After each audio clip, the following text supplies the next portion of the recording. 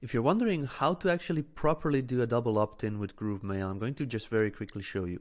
So whenever you're doing a single opt-in, whenever somebody fills out the form, they get redirected, and the redirect URL is set up here in the success URL. All right.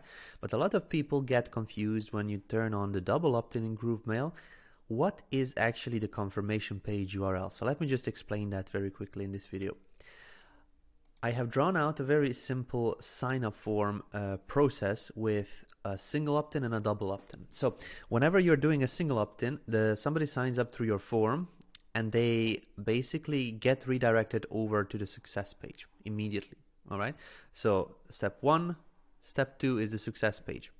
With a double opt-in, there's a confirmation step in between. So when somebody fills out the form, they get a confirmation email that they need to click the actual button or a link to get verified and accept that they want to be on the list, and then they get over to the success page. All right, so this is the double opt-in.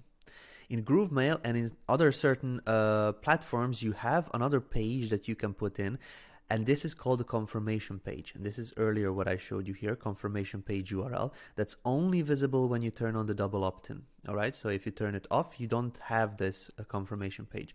So let me just show you an example of a confirmation page that you can use. This is an optional field, so you don't necessarily have to use it, but I'm going to show you how it looks like.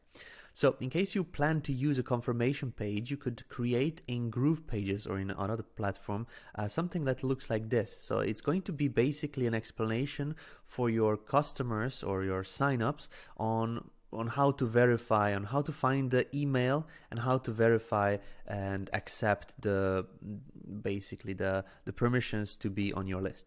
So this is how it can be. Like, thank you, you're almost done. Thank you much for considering to subscribing to the XYZ email list. You just need to take one last step to confirm it's actually you who are interested in joining the list. Please check your email and click the confirmation link as shown below. See example below, and then this is a screenshot of the email itself with an arrow to the please confirm your subscription option, as you can see here. And there's also a note: if you are not able to find above email, please check your spam folder.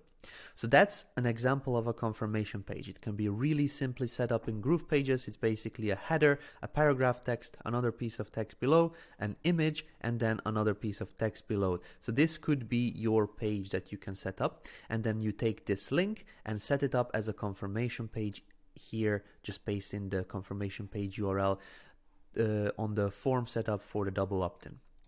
All right, so the confirmation page is basically the explanation of how to do this process. All right, so this is the confirmations page function to explain to users how to do this part.